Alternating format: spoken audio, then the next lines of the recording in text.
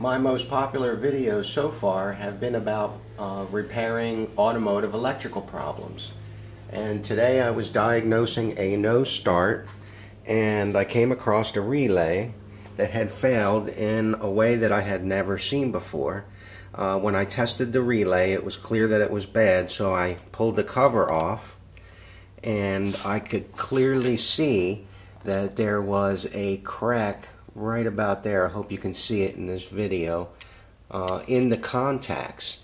And you have to remember that a automotive electrical relay is nothing but a magnetic coil that opens and closes a switch on command.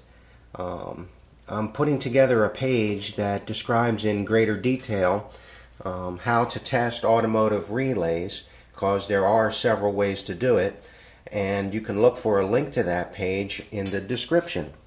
And thank you for watching.